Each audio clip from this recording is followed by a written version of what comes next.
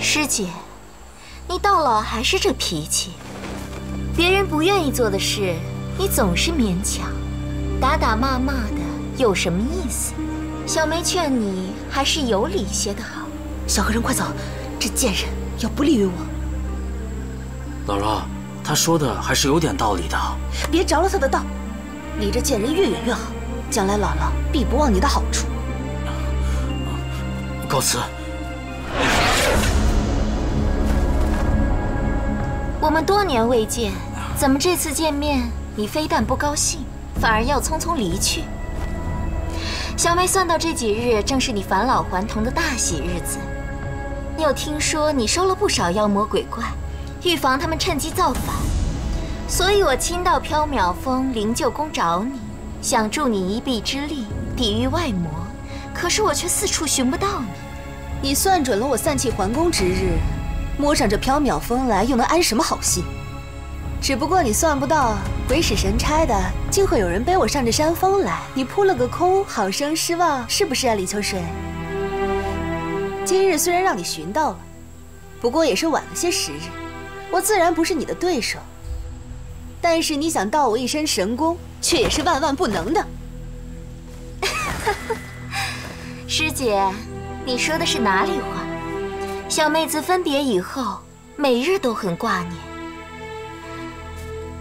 自数年前我们心生误会，每次见面，师姐总是不问情由的责怪于我。小妹是怕惹师姐生气，所以不敢前来拜访。李秋水，事到如今，你还花言巧语的哄骗我，又有何用呢？瞧瞧，这是什么？掌门七宝指环，怎么会在你的手里？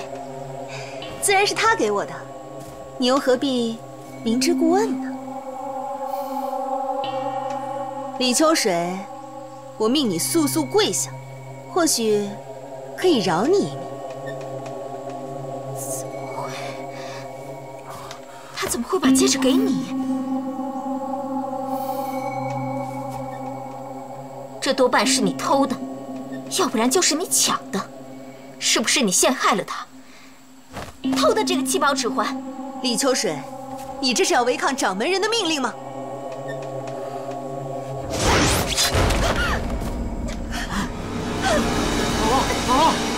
前辈，都是同门师姐妹，为何下手如此狠毒呢？你，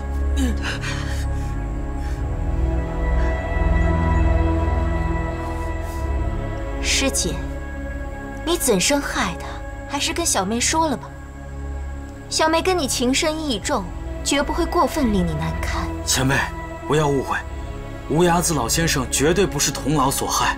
我是少林寺的和尚，我从来不打诳语，我不骗人的，你要相信我。且问大师如何称呼？怎知我师兄姓名？阿弥陀佛，大师不敢当。小僧虚竹是少林寺。小和尚，前辈，小僧与前辈素无瓜葛，怎么连我你也？小师傅是少林高僧，我不过试试你的功力。听闻少林派武功高强，今日一见，也不过如此。前辈，我是少林寺最没有出息的和尚，你不要因为我一个人误了。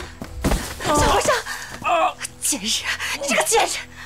师姐，小妹想得你好苦，总算老天爷有眼，让我再见到你。师姐，你从前对我种种的好，小妹可都记着呢。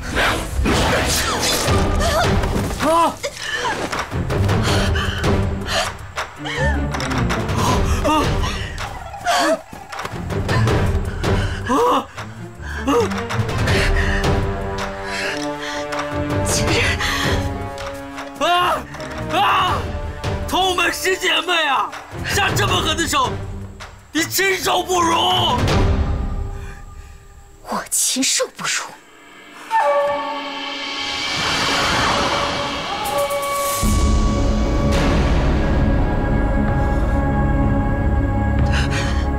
许多年前，有人用剑把我的脸划成这般样子。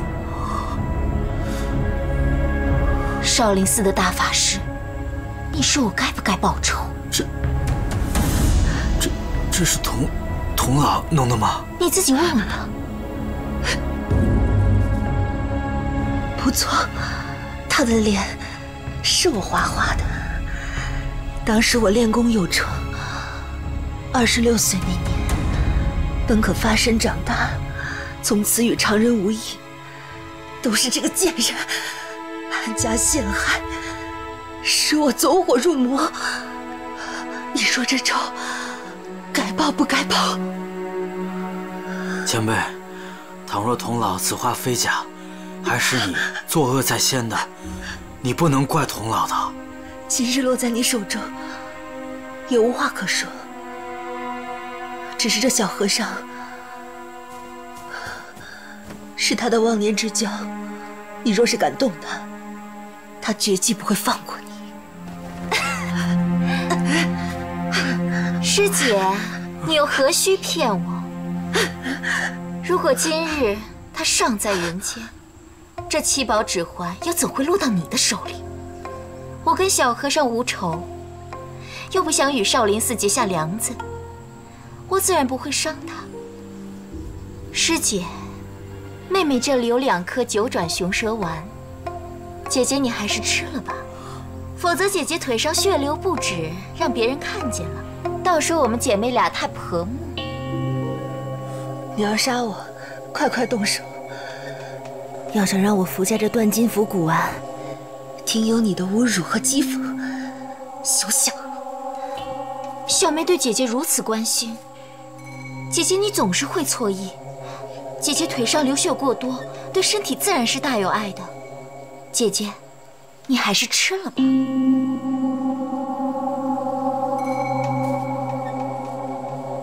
小和尚，快在姥姥天灵盖上猛击一掌，送姥姥归西！不可以，姥姥！小师傅累了，要在地上多睡一会儿。师姐，你现在一条腿长，一条腿短，被他瞧见了，岂不是不雅？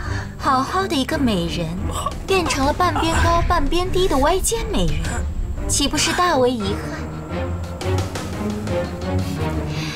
也罢，那小妹就送佛送到西，成全你。你好狠的心肠啊！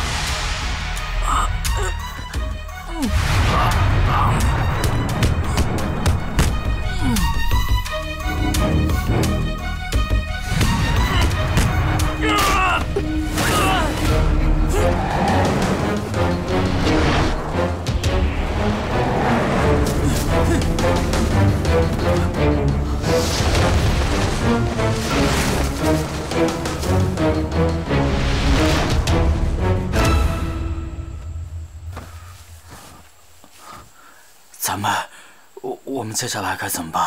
这贱人跟西夏大有渊源，若他命西夏一品堂出马搜寻，置之死地而后生。小和尚，我们就往西走。